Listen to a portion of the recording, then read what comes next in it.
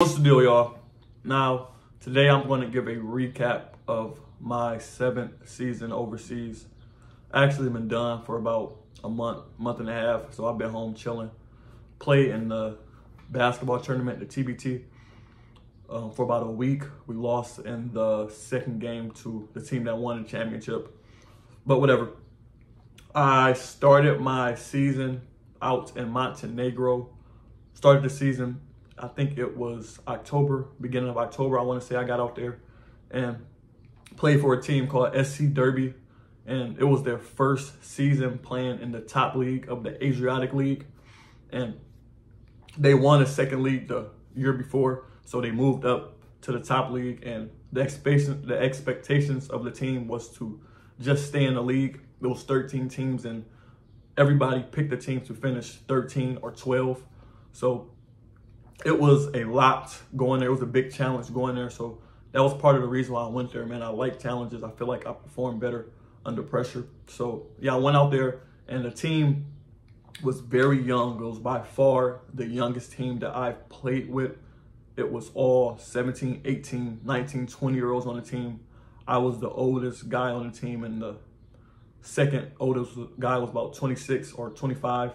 So by far the youngest team I played with, and that was a challenge right there. But we had a good coach, a good young coach, and we overperformed throughout the whole season. We were fighting for a playoff spot the whole season.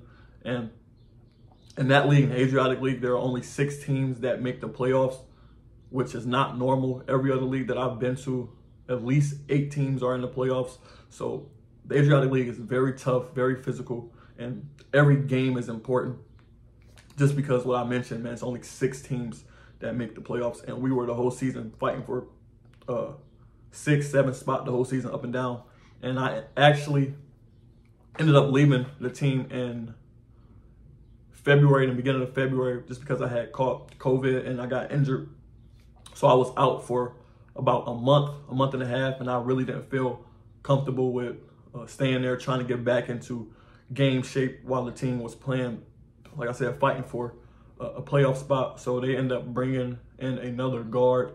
They wanted me to stay there and work out and try to get back in shape, but I ended up deciding to go back home, man, and resting. And after I got back home, I ended up going to Puerto Rico in March, I want to say, and the season started in April. I was out there playing with the Guaynabo Mets and was out there for about 3.5 months, and we did not live up to the expectations that we were supposed to, just because the team won the semis last year, and they actually played in the finals and ended up losing in the finals.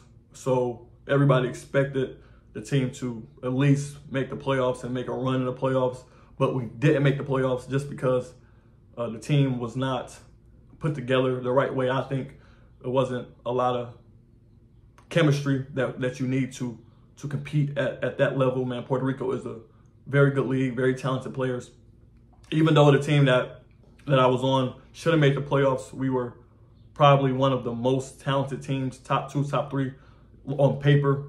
We had very good players, and we should have been in the playoffs, but we didn't, for whatever reason. We were very competitive. We played every game competitive. We lost, I don't know how many games, by less than 5 points. So a little bad luck, but like I said, we didn't make the playoffs, and it was definitely a disappointment. And I finished the season there at the end of June. And then I just got done, as I mentioned before, playing in the basketball tournament. If you don't know what the basketball tournament is, it's a tournament that's showing on ESPN. 64 teams, NCAA tournament style, 1-game elimination, and the winner wins $1 million. We lost in the second game. Another disappointment because I was on a good team. The Friday Bears, I'm actually wearing a hoodie right now, and we lost to the team that won the championship actually last night, the Buffalo alumni team, a good team. So not too bad, but we still should have won. And yeah, man, that was my season, my 7th season, like I said. And I will be leaving again to start my 8th season overseas on Sunday, so that's in about 5 days. I'm going to make a video soon, probably tomorrow or the next day, about where I'm going, what team I'm playing for, what league, what country, all that stuff if you don't know. So stay tuned for that. I appreciate y'all for tuning to this video, and I'm out.